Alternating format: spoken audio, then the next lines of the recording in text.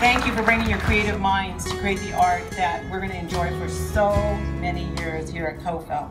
We're here today at the dedication for the Coffelt-Lamoreaux homes. It's a vintage post-World War II 1950s public housing community that was in disarray at one point in time and slated for demolition.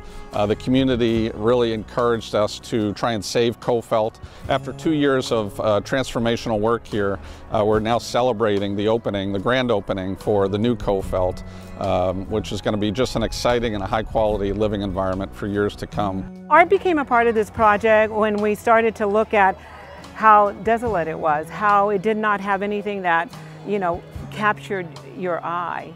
And we started to think, what could we do here to integrate art? And art's always been something that I've been interested in, something that I enjoy when I go places. And so I thought, you know, let's integrate art here and repurpose some of the materials that come out of this property to create art pieces. We have so many creative artists to be able to tap, to come in and give us ideas and tell us how do we integrate art using repurposed materials from this construction project.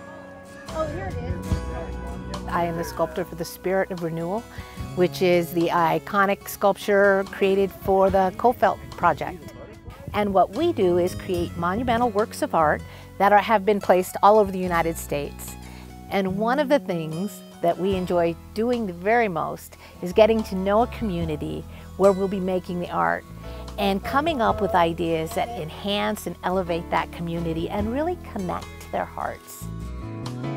The Spirit of Renewal really represents what this project represents, which is a community that was just in deep need of renewal, revitalization, re-engagement.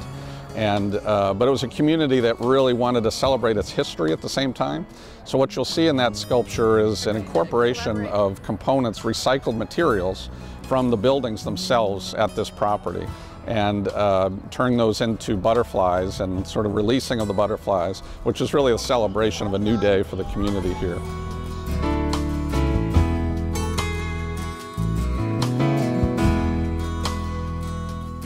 My name is Rita, and my dad, Chief, and my grandma, Vivian, we used to come every summer. So this property is really amazing, you know, because it brings a lot of memories.